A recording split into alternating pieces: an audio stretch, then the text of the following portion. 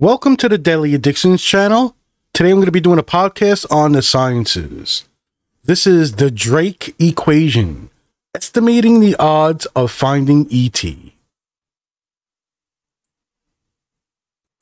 First off, I had a interesting, really fun conversation for almost 2 days with a friend of mine, and we were talking about UFOs and the phenomenon, all that stuff. And it got my brain going. And I remember doing a podcast not too long ago in the sciences and talking about things like the Drake equation, the Great Filter, and the Fermi paradox. And I thought, you know what? Let me search those out and do a podcast on them. So that's why I'm going to be doing that today. Most likely, you'll find the link in the description as always. If not, let me know. I'll read the article word for word. Here and there, I might inject something. At the end, I'll wrap it up. And that's really what I do here for these science podcasts. It's interesting, like I said, because of the conversation I was having and looking at the old podcasts and seeing all these links leading to other things. Just going through life, I'm 50 now. You know, you want to brush up on these things. But it was really interesting on, what is the phenomenons we see now. And just the whole conversation just got me going. So this is from the space.com website. It's by Elizabeth Howell. I'll let you know if there are links in there, but I'll begin now. The Drake equation is used to estimate the number of communicating civilizations in our galaxy. Or more simply put, the odds of finding intelligent life in the Milky Way. First proposed by radio astronomer Frank Drake in 1961, the equation calculates the number of communicating civilizations by multiplying several variables. It's usually written, according to the Search for Extraterrestrial Intelligence study, as N equals the number of civilizations in the Milky Way galaxy whose electromagnetic emissions are detectable. R, the rate of formation of stars suitable for the development of intelligent life. FP, the fraction of those stars with planetary systems. NE, the number of planets per solar system with an environment suitable for life. FL, the fraction of suitable planets on which life actually appears. FI, the fraction of life-bearing planets on which intelligent life emerges. FC, the fraction of civilizations that develop a technology that releases detectable signs of their existence into space. L, the length of time such civilizations release detectable signals into space. You'll see I put on the thumbnail of the, you'll see on the screen, it's an equation and it's, I don't know if you can read it at the fucking image size. I'll continue. The challenge, at least for now, is that astronomers don't have firm numbers on any of those variables. So any calculation of the Drake equation remains a rough estimate for now. There have been, however, discoveries in some of these fields that give astronomers a better chance of finding the answer. The recent discoveries of rocky worlds near Proxima Centauri, a star of the Alpha Centauri system, and TRAPPIST-1 have increased the public's attention on the search for life. These stars, however, are red dwarfs that might be too volatile for life. More study is needed to understand where life might be possible and whether it could persist long enough to communicate with other civilizations. Exoplanet discoveries.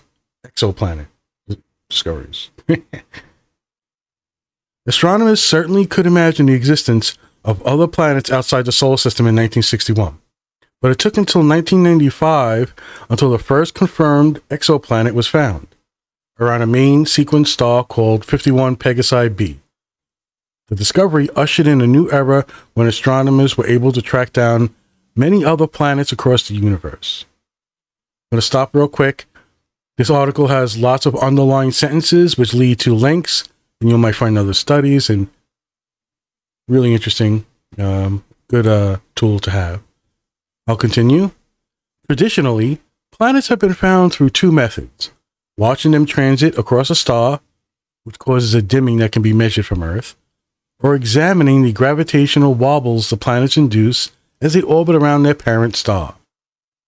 More recently, a technique called verification by multiplicity allows astronomers to quickly identify multiple planet systems. Estimating the total number of planets in the universe is difficult, but one statistical study suggests that in the Milky Way, each star has an average of 1.6 planets, yielding 160 billion alien planets in our home galaxy. The study used a technique called gravitational lensing that observes changes in light curves when a relatively nearby star passes in front of more distant objects. And then it has a link related 13 ways to hunt intelligent aliens. So that's cool. You'll see other articles. Maybe I've even done podcasts on them. As of March 2018, more than 3,708 exoplanets have been confirmed. The vast bulk of them were due to an observatory called the Kepler Space Telescope, which scrutinized a single spot in the Cygnus constellation between 2009 and 2013, before switching to its K2 mission, which rotated between different locations in the sky. Plumbing the data, astronomers continue to make discoveries from the information. Suitable for life? While Jupiter-sized planets are easier to spot in telescopes due to their large size and effect on their parent star, emerging research from the Kepler Space Telescope suggests that rocky planets are extremely common.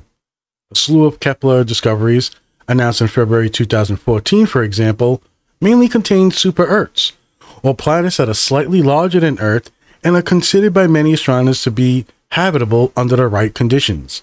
Habitability is usually defined as the zone around a star in which a rocky planet can maintain liquid water on the surface. And by the way, all those things are subject to change. It's just what we think about. We'll continue. Among the planets discovered by all telescopes, however, only a tiny fraction of them are likely to have an environment suitable for life. Astronomers can't measure this metric for sure yet, but a few factors likely come into play, such as how close a planet is to its parent star and what its atmosphere contains.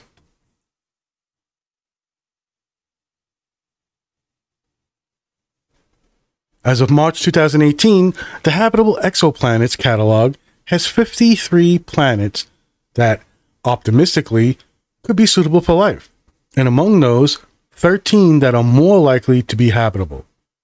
The project is part of the Planetary Habitability Laboratory at the University of Puerto Rico at Arecibo. Quote, these are artistic representations of all the planets around other stars' exoplanets, with any potential to support surface life as we know it. The catalog states below an illustration of the planets. All of them are larger than Earth, and we are not certain about their composition and habitability yet. We only know that they seem to have the right size and orbit to support surface liquid water. Related 5, and there's another link to the article. I really like this site for that. Finding life outside of Earth, even microbial life, would be an important step toward better understanding the Drake equation. Astronomers, in fact, have not given up on finding life within our own solar system. There are several areas that could host habitable environments now, or did in the past, such as the planet Mars or Jupiter's moon, Europa. The next step would be determining how to send a message to extraterrestrials and whether they could receive or understand it. On a small scale, astronomers have beamed messages to the stars, and in a few cases, put disks on board spacecraft such as Voyager for anyone in the neighborhood to read and potentially find Earth for further communications. Red dwarf stars. The catalog of known exoplanets also contains a number of planets circling red dwarf stars, which are smaller and dimmer than our own sun. It was easier to spot a planet blocking the sun as it goes across its face.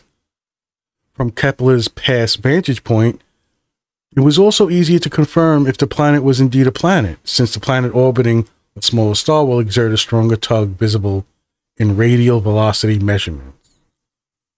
To be a scientist, I guess.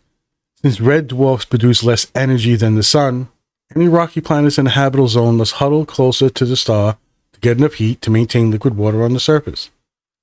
Two discoveries in particular attracted a lot of public attention. In 2016, astronomers discovered a rocky planet orbiting Proxima Centauri, a member of the Alpha Centauri star system that is only 4 light years from Earth. Then in 2017, 7 Earth-sized rocky planets were confirmed around the star TRAPPIST-1, which is only 40 light years from Earth. Some of those planets may be in the habitable zone. Habitable zone. Habitable zone. Emerging research on red dwarf stars, however, suggests they may not be very friendly for life. In the example of Proxima Centauri b, the planet is so close to its star that scientists suggest it might be tidally locked. This means that one side of the planet always faces the star, and the other side always faces space. One side of the planet would be very hot, and one side of the planet would be very cold, unless there are winds to distribute the heat around. These conditions are challenging for life.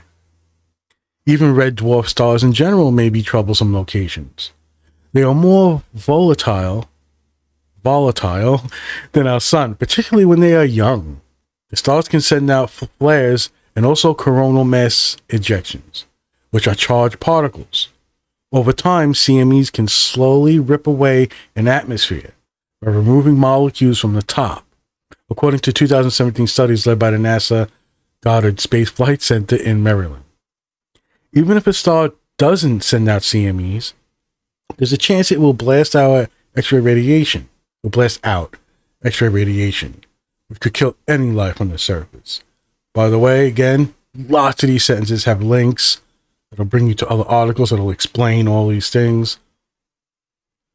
Astronomers are carrying out studies of red dwarf stars to determine how dangerous they may be, but further studies of these systems may require future telescopes. Starting in 2018, NASA's TESS, Transiting Exoplanet Survey Satellite, will study closer and brighter stars than Kepler did, potentially generating dozens of potentially habitable planets. And the agency's James Webb Space Telescope will launch no earlier than 2020, with the ability to look at some planets' atmospheres in the infrared to learn more about their composition. Meanwhile, their European Extremely Large Telescope, EELT, is under construction in Chile. Or is that Chile? Yeah, whatever. And first light expected in 2024. All right, so that ends the article. These things get me all used up and my mind gets really exploring the possibilities. I was also telling my friend that, my spirituality is just the aura of the universe. And these are things like this. So in talking about this, I'll eventually get to, like I said, when I first started, the Fermi paradox, the dark forest theory, the great filter, and these are all hypotheses and ideas about the logic of things, or just the common sense practicality of, all right, so why aren't aliens right now communicating us, and where are they? And some of these conversations I was having was like the intent we put behind them, and where my mind leads is, possibly alien probes from other civilizations. Maybe they're still around, maybe they're not, depending on, all these factors, like how many years before us or our planet were they building their civilization. Are they a million years ahead of us, right? Who knows? Well, that whole, spectrum of guessing and ideas, that I could see, like, I wouldn't be so surprised if classified documents revealed, and we've been studying a probe we found, whatever, and it's at Area 51 or whatever the fucking fuck.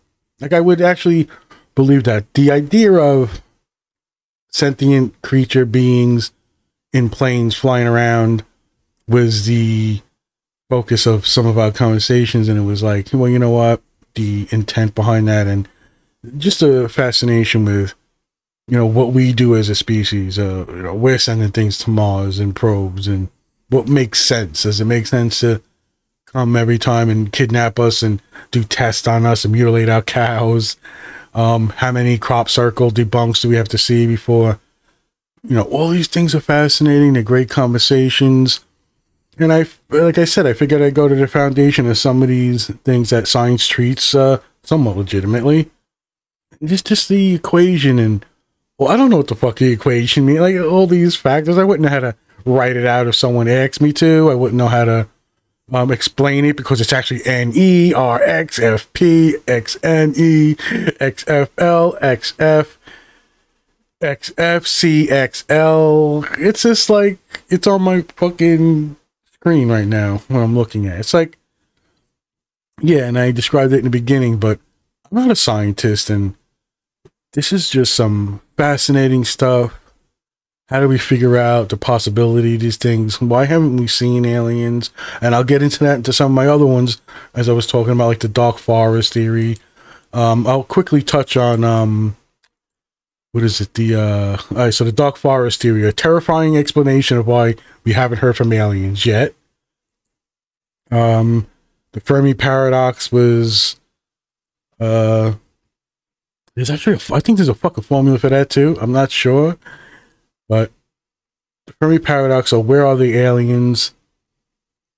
It tries to answer the questions of where the aliens are, given that our star and Earth are part of a young planetary system. So all that science, and I just get my mind blown by, there are people for years, they study this, they do the math that works out. It really, leaves me in awe and wonder. I know how to drive well. I can play guitar. I find myself creative. I think I can write a little bit, and I think I might be somewhat of a sarcastic asshole, but in nowhere do I say, I could take apart a car and put it back together, which is why I so am respectful and understanding of like mechanics and, doctors. And it just blows my mind where I would have seen myself in some alternate reality. This would be my life. It would be just to figure out the mysteries of the universe. Hope everybody enjoyed the podcast. And again, it was the Drake equation, estimating the odds of finding ET, going through the formula as it is in science, to most of the things we've done already. Like I said, the article, I'll put the link in the description. Plenty of links that are highlighted in blue. You can hit them and find out about other things that the article is talking about. I recommend it. This one does not have a listen to button, I don't believe, but hey, what are you going to do? It's space.com. Everybody, I hope you're doing well. My best to you and yours. Take care till next time. Bye-bye.